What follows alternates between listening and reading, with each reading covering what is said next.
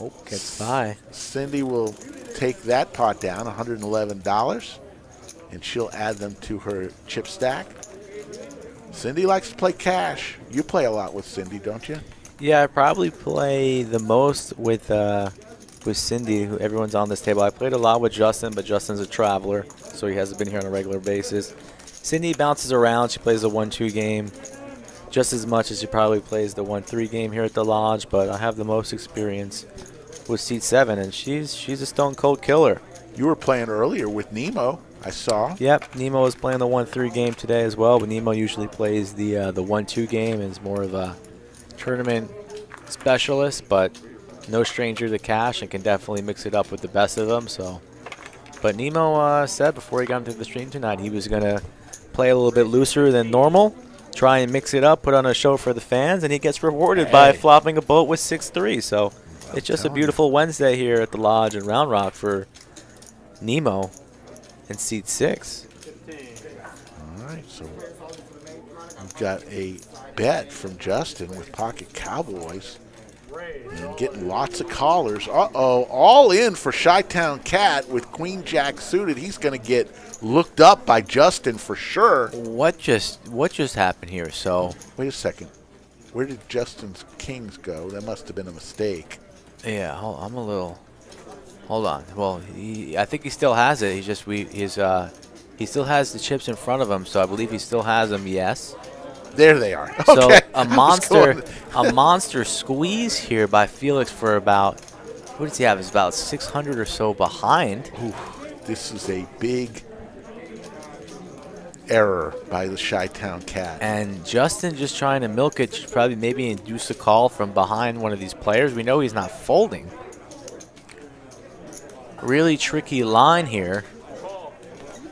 He calls. Strange line by the Cat.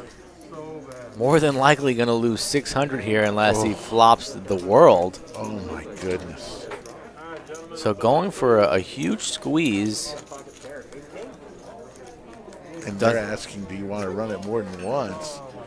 Chi-Town Cat is going, why did I do that? Yeah, Chi-Town Cat trying to explain the decision, and there's really no rational explanation for that jam unless you're wanting to gamble. And that is a great flop for the Chi-Town Cat. Great flop. The best flop he can actually hope for. A lot of the kings are dead. They're obviously just in hands, but I didn't see many 8s. Oh my God! Oh my God! Chi-Town Cat. Oh my God! And Justin is stunned. He can't believe it. The man is stunned. Oh my God! He plucks defeat. Oh my! Plucks victory from the jaws of defeat. Oh wow! Oh God! If this were a title fight, it would be stopped. Oh my good, yeah, that's a stunner. That is a stone cold stunner. And the White Claw comes out. The victory's doing a little victory lap. He's trying to keep it in. Doesn't want to rub it in C2's face. That was absolutely disgusting. God. And he's clapping. He's bobbing and weaving. I don't know about those dance moves. You might need to take another dance lesson or two. But you can celebrate when you survive that all in somehow, some way. The Queen Jack of Spades knocks out cold the kings of Justin and C2. And I don't really know what else to say. I don't think there is anything left to say. That was a gut punch of all gut punches. You said it was literally almost the best flop possible. The only thing better would have been 2 spades with the straight draw. You're open-ended there, but you're drawing to a king, and the 2 kings are in Justin's hand, so there's only 2 more out there. I mean, the best possible card really was an 8, logical card, and then boom, right there on the turn, no waiting. Oh. So, Merry Christmas, Felix. I know it's only January, but we can just skip all the months and get to December. I mean, because Christmas came early for seat 9 tonight. Unreal. If you didn't like that, folks, that's going to be on our hand of the week. Unreal. As we do our highlight the reel. head scratcher of the week. The decision to jam there, 600 there, just insanity. And then reward. So high risk, high reward there at its finest for seat 9, the Chi-Town Cat. Doubling up, he's over 1.3K. Unreal. Jakey Stein says insanity. Jake Stein, one of the all-time greats. Hoping Kristen will tune in tonight, one of our loyal viewers.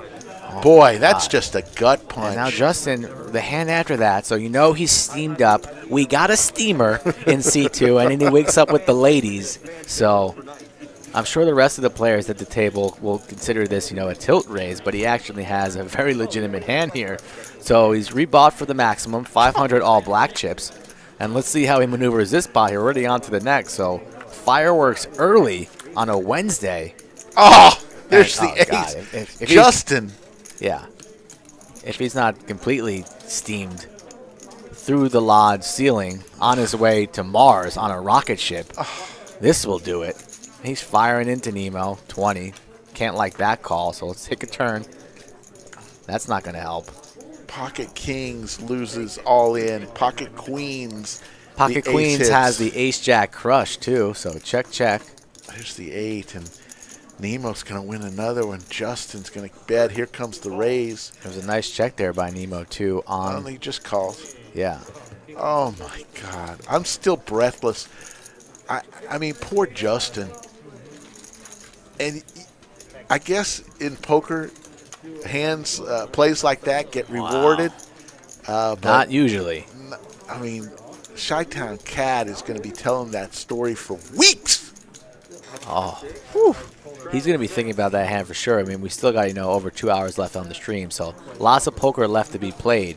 And Justin's going to be coming after those chips in seat 9. But if I'm wondering, do you remember how much it was to Chi-Town Cat before he ripped it? $15. It was $15. He would have won 30 bucks. It went 15 call, blast off to the moon with 600 plus. Oh my God. 15, 15, 15 blast off.